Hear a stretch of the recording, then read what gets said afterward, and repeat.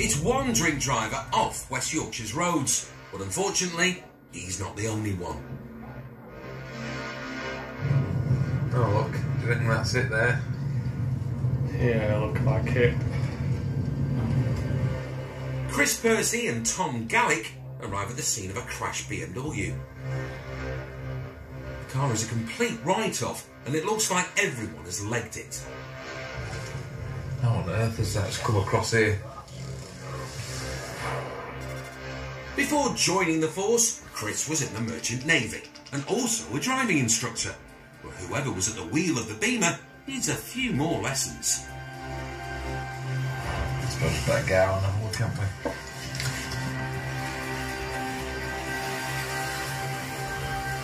Chris inspects the wreckage, and this wise interceptor has a good idea as to the cause of the accident. They're probably looking at the glasses in the car. They've probably been drinking. They might have been taking drugs as well. The car is recovered. Oops. The lamppost made safe, and Chris and Tom leave the scene. Yeah, we see. But there's no rest for the boys as they receive reports of yet another suspected drink driver. We've got a car crashed into the roundabout. I think he's phoned us. He's still sat in his car. Said mate, he's been drinking. So we've just en route to that, find out what's happened. Chris approaches the roundabout and they spot a man in what they believe is the suspect motor. Strange, he's still sat in his car. Unless he's trying to do something stupid. Just as they're approaching the car, they see the man exit the driver's door. Go get him. The suspect walks away from the car, but Tom is onto him in a flash. Excuse me. Come here, mate. Hello? Come here, mate. You alright, mate? Did you ring us? I didn't ring you, no. Yeah, come and sit in that car. Okay. Anybody else in the car? You just grabbed me in the middle of the road. Tom checks for passengers, and there's one of the furry kind. Oh, there's a dog. Oh, there's a massive dog in the car. Is it? Is it your dog? Hey? What's the dog called? Hey? What's your dog called? What do you mean? The man denies any knowledge of a dog, despite it being in the car he's just got out of. Chris is confused about the man's behaviour. Why have you just sat in there and waited for us to arrive and then decide to run off when we get there? That's odd behaviour. What do you mean? The lad is denying having been in the vehicle. You literally just ran across the road and grabbed me. You got the car keys For what vehicle? from this car. You just come out from. However, you've literally Right. picked me up from around corner Yeah, no out there. problem. As they saw him leave the car, Chris wants a breath test. I just want you to work this machine for us. Are you going to do it? Are you going to give us a sample of breath? However, the man insists he's not been in the car.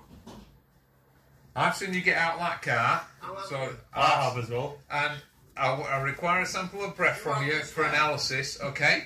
And if you Right, refuse, okay. listen to me.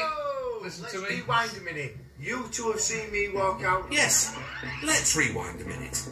Chris and Tom have seen the man in the car, and the camera has also caught him exiting, but he won't back down.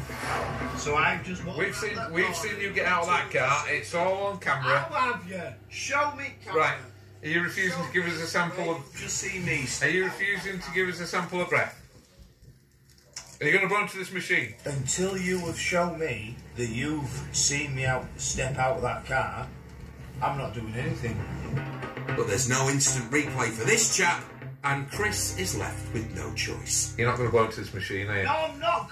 Right, okay. I'll blow into At this moment in time, you're under arrest. What for?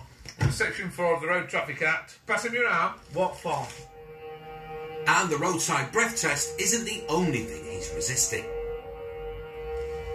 Before he starts hurting me. Listen, you're under arrest now. What for? Stop resisting. Stop driving over the prescribed limit. I'm not driving anywhere. They managed to get him cuffed, but he's still acting up. Look how tight that is. You're refusing to cooperate with us. Refusing to cooperate. Yeah, you've been argumentative. I am now. The man seems fine with Tom, Your mate here, look. He's no problem. but not a big fan of Chris. No, you want to argue, don't you? Is it better? You want to cause a problem. That is better, mate. Thank you very much, mate. You're a good man. He's a bad one. Good cop, bad cop routine, yeah. Yeah, You're alright, stood there with him. Yeah. yeah, he's fine. He's fine. I'm relaxed. Some strange behaviour, this.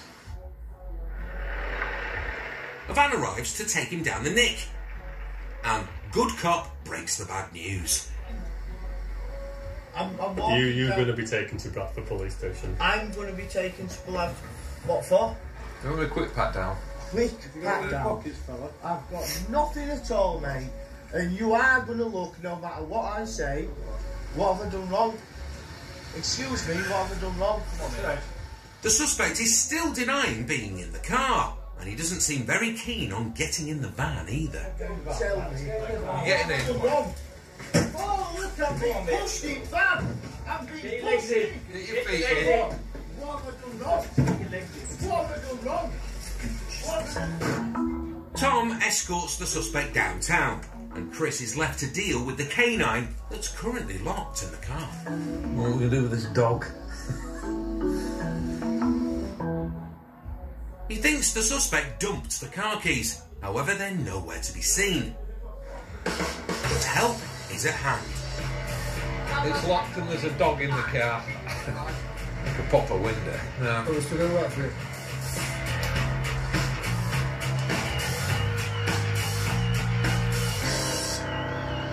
You're a beauty, aren't you? Hey?